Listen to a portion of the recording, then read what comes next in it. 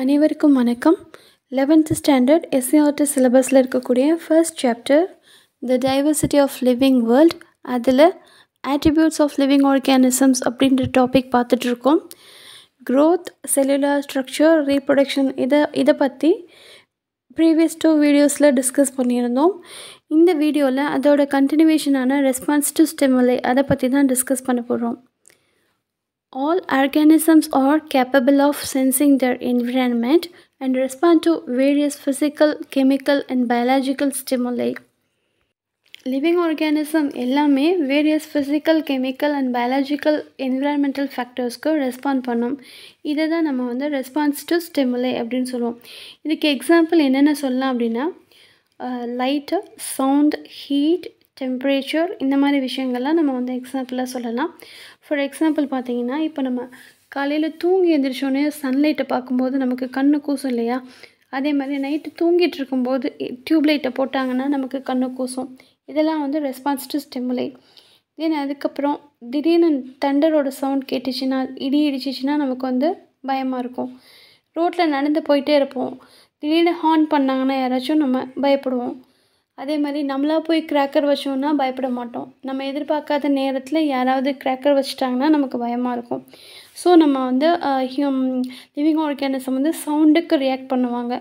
தென் அதுக்கப்புறம் ஒரு ஹீட்டான ஒரு பாத்திரத்தையோ இல்லை ஹீட்டான ஒரு ட்ரிங்க்கையோ நம்ம தொட்டோன்னா நமக்கு சுடும். ஸோ நம்ம கையை டக்குன்னு எடுத்துக்குவோம். அதே மாதிரி எலக்ட்ரிசிட்டிக்கு நம்ம ரியாக்ட் பண்ணுவோம்.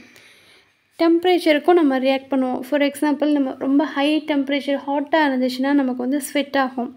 இதுவே கோல்டாக இருந்துச்சுன்னா கூஸ் பம்ப்ஸ், அதாவது ஹேர்லாம் ஸ்ட்ரைட்டாக நின்றுக்கும். அப்புறம் நமக்கு பசியே இருக்காது. ஆனால் நமக்கு பிடிச்ச ஃபுட்டோட ஸ்மெல்லையோ அதை நம்ம பார்த்துட்டோன்னா நமக்கு சாப்பிடணும் போல் பசிக்கும். அதே மாதிரி நம்ம காலில் ஒரு முள்ளோ கல்லோ கிளாஸ் பீசஸோ இல்லை ஒரு ஆணியோ ஏதாவது ஷார்ப்பான ஒரு மெட்டீரியல் குத்திடுச்சுன்னா டக்குன்னு நம்ம காலை எடுத்துருவோம். அதே மாதிரி கண்ணில் தெரியாமல் டஸ்ட் விழுந்துச்சுன்னா அது விழுறதுக்குள்ளே நம்ம ஐஸ் க்ளோஸ் ஆகிடும். இதெல்லாம் ரெஸ்பான்ஸ் டு ஸ்டிமுலை தான். இப்போ நம்ம டஸ்ட்டை க்ளீன் பண்ணிகிட்ருக்கோம் அப்படின்னா, அப்போ க்ளீன் பண்ணும்போது என்ன ஆகும்? தும்மல் வரும். அது எதுக்காக அப்படின்னா அந்த டஸ்ட்டை வெளியே தள்ளுறதுக்காக. இதுவும் ரெஸ்பான்ஸ் டு ஸ்டிமுலை தான். அப்புறம் நம்ம ஐஸ்கிரீம் சாப்பிட்றோம், மழையில் நனைஞ்சிடறோன்னு வைங்களேன், நமக்கு கோல்டு வரும், ஃபீவர் வரும். இதுவும் ரெஸ்பான்ஸ் டு ஸ்டிமுலை. அப்போ அந்த கோல்டை சரி பண்ணுறதுக்காக நம்ம மெடிசின்ஸ் எடுத்துக்குவோம், டேப்லெட், இன்ஜெக்ஷன்ஸ் இதெல்லாம் எடுத்துக்குவோம். அப்போ அந்த கோல்டு சரியாகி நார்மல் டெம்பரேச்சருக்கு நம்ம பாடி வந்துடும். நம்ம பாடி அந்த மெடிசின்ஸை ஏற்றுக்கும். ஸோ இதுவும் ரெஸ்பான்ஸ் டு ஸ்டிமுலை.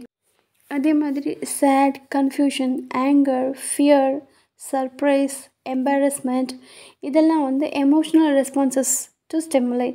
இந்த எமோஷ்னல் ரெஸ்பான்சஸ் நமக்கு ஆட்டோமேட்டிக்காக அதுவாக வராது.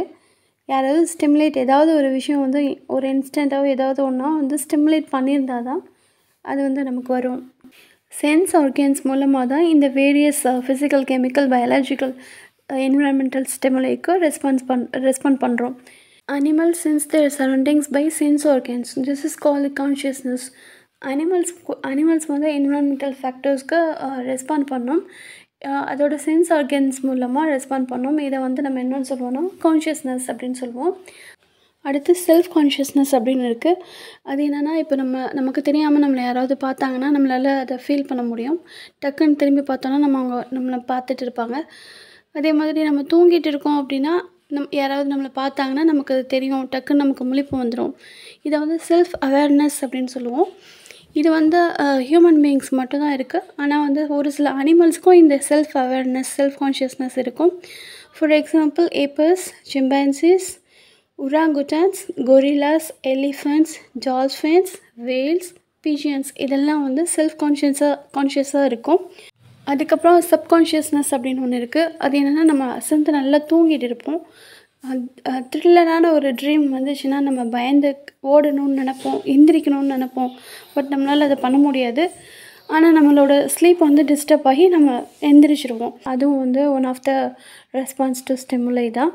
அதே மாதிரி அன்கான்ஷியஸ் ரெஸ்பான்ஸ் டு ஸ்டிமுலை அப்படின்னு இருக்குது. அது என்னென்னா, இப்போ கோமா ஸ்டேஜில் இருக்காங்களே, அன்கான்ஷியஸ் ஸ்டேஜில் இருப்பாங்க ஆனால் அவங்களுக்கு மெடிசின்ஸ்லாம் அவங்க பாடி ஏற்றுக்கும்.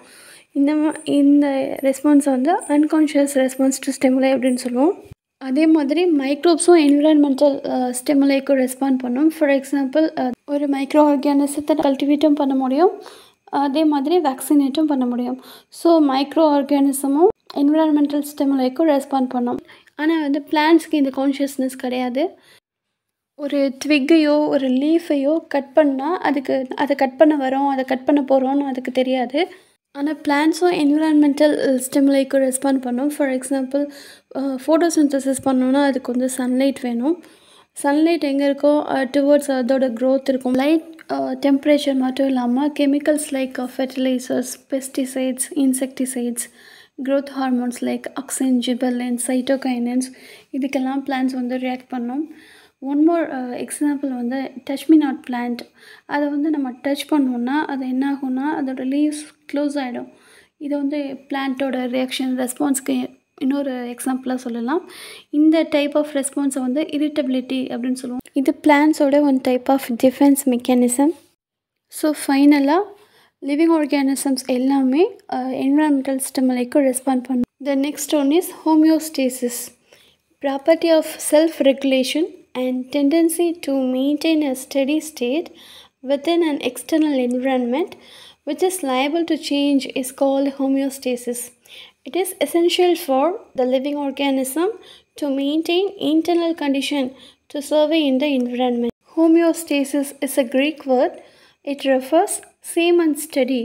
The term was coined by Walter Kennan in the year 1930. Homeostasis is the ability to maintain the internal stability in an organism to compensate for environmental changes.